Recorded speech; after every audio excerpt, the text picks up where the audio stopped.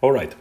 I would like to talk about how you can use Bode plot to assess closed loop system performance in terms of comment following. Let's look at this closed loop system. You have a transfer function. This transfer function can be the multiplication of a controller transfer function multiplied by a plant transfer function. I am going to denote it as T of S. So for this unity feedback configuration, you can write the closed loop system like this: T of S divided by 1 plus T of S. Note that here you can have any other interesting block diagram configuration. All you need to know, all you need to find is the closed loop system transfer function. So then you can represent this system as this. Basically, comment enters to your closed loop system and your output basically goes out. Now, say comment is not constant, right? We can track constant signals. Either we can put a feed-forward gain or a PI type compensator. But let's say we are interested to track a time-varying signal. And this time-varying signal has a frequency, omega radians per second. You know, basically, this comment can be a combination of sine and cosines, or a time-varying function that can be approximated by sines and cosines. All we need to know is the average, or on a ballpark, some frequency depending on this signal. So for the sake of the following discussion, I am going to assume sine of omega t. So this signal has a frequency omega radians per second. So the question is, how well can the output follow this time-varying comment? Okay, so in this case, right, this comment has some magnitude. Basically, for sine, it changes between 1 and -1. It has some angle depending on omega. Now, likewise, this closed loop system transfer function, if you think S j omega, it depends on omega, and it also has a magnitude. And the output, basically, of this system is the input's magnitude multiplied by this transfer function's magnitude plus the angle of both the input and the transfer function. Now, you know, I assume you know the magnitude and the frequency of the input signal that you are applying, in this case sine omega t. So using Bode plot, you can basically plot the frequency response of this transfer function, and then looking at that Bode plot, you can assess whether you can track a particular time varying comment or not. I will directly dive into an example. I assume you know how to sketch Bode plot in MATLAB or by hand. If you want me to make a video on how to sketch Bode plot, let me know. I will be happy to do so.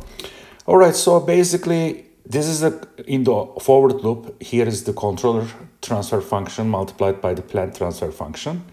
I am going to assume we have a PD type of a structure, 10S plus 25, proportional derivative controller, and here is the plant.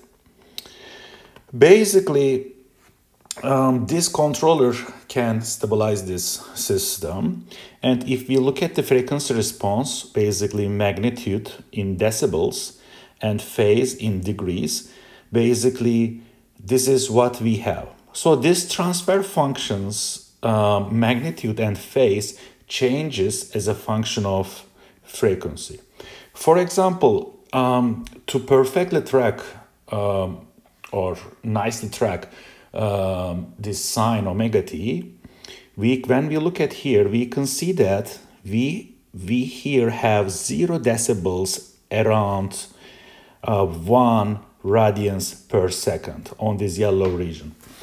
Meaning that basically the magnitude of this transfer function is 1. 0 decibel means 1. So you can do the conversion like 20 log 10 of x is 0 decibels. So here x will come out to be 1. So meaning that this transfer function's magnitude at this particular 1 radians per second frequency is unity, meaning that 0 decibels or unity, you are not going to lose anything in magnitude at the output.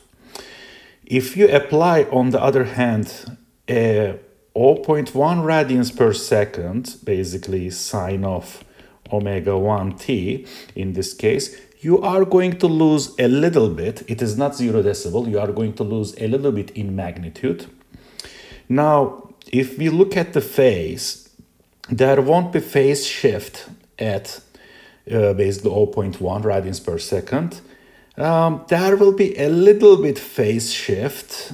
It is not notice. It won't be that much noticeable, or we can ignore that. So we can assess that when we apply 0.1, we are going to lose a little bit in magnitude, and we are not going to have any phase shift.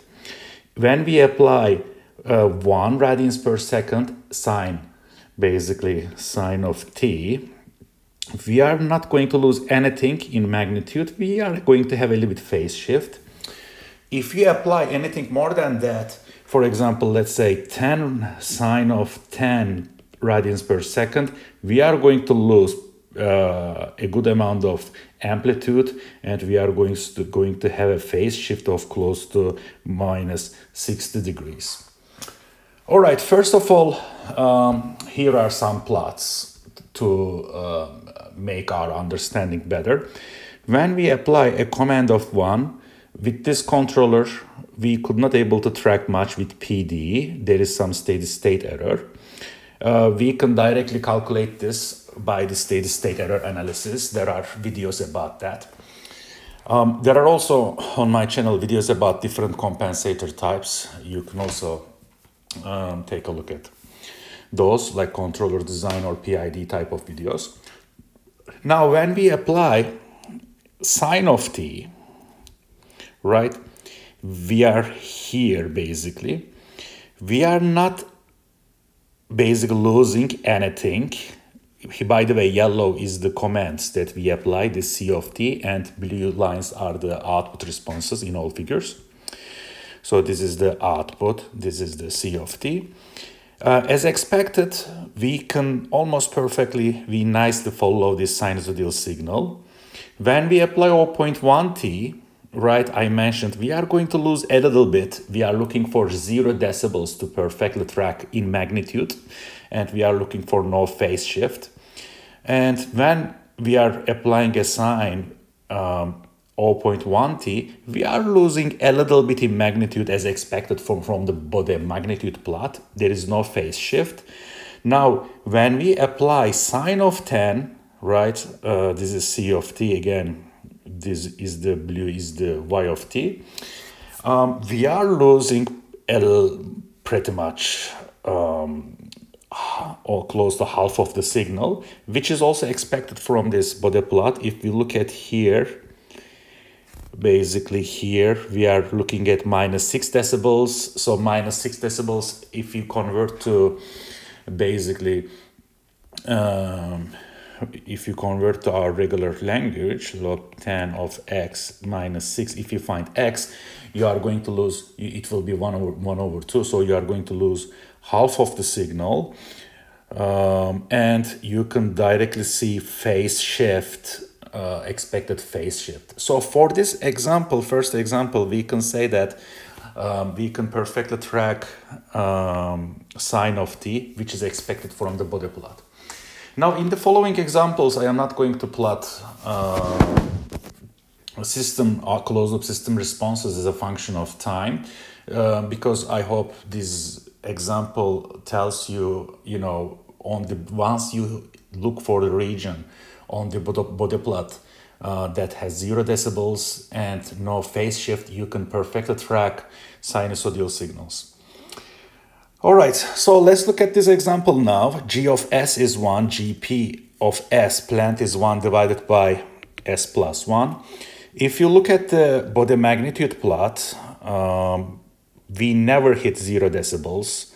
So this is around minus 6. So if you basically apply a sine of t, sine of omega t, with omega belonging to somewhere this region, between 0.1 to 1, you are going to lose half of the signal, and as you approach the here, you are going to have more and more phase shift. So it is useful, right? I mean, it is useful to plot the closed loop system's transfer functions, Bode plot, to assess, you know, how well you can track time varying commands. Now, in this case, you cannot. We have a huge loss here. We don't have 0 decibels. Now let's change this controller to a PI type of a controller. With this PI controller, you know, we could be able to track constant commands. And we can also track a set of time varying commands. Right? Let's write C of t equals to sine of omega t. So let's look at the magnitude plot. Up to here, basically, I can go a little bit further. Up to here, basically for omegas belonging to this range, I am not going to lose much in the Bode plots, you know, like transfer functions magnitude. So that since this magnitude will be multiplied by input's magnitude at the output, I am not going to lose anything. We can basically output magnitude wise, we can have a good match with the input. Now, if we look at the phase, well, we are going to have kind of a noticeable phase shift after maybe 0.08, this point. If it is fine, you know, you can go up to here. Basically, taking the intersection between these two regions, we can say that if omega of the input belongs to this, I can say 0.01 to 0.08 radians per second, I could be able to track sinusoidal signals well. And this is, you know, we know PI compensator allows us, if it allows basically command following performance of constant commands, and it also allows tracking of time varying commands up to a point. Now, next, basically, I am adding a gain 50. Basically, I am trying to increase so-called the bandwidth of my closed loop system. If you look at the resulting Bode plot of the closed loop system, GCL, I can perfectly track time varying commands in magnitude almost up to 20. And looking at the phase shift, I can say up to here, I am not going to have a noticeable phase shift. So C of t was sine of omega t. So looking at the intersection of these two regions, I can say if omega basically less than or equal to, this is kind of 8 radians per second, I could be able to track time varying commands perfectly in addition to constant commands. I hope you find this video useful. Let me know if you have any comments. I will be happy to answer any questions or comments you may have. Thanks.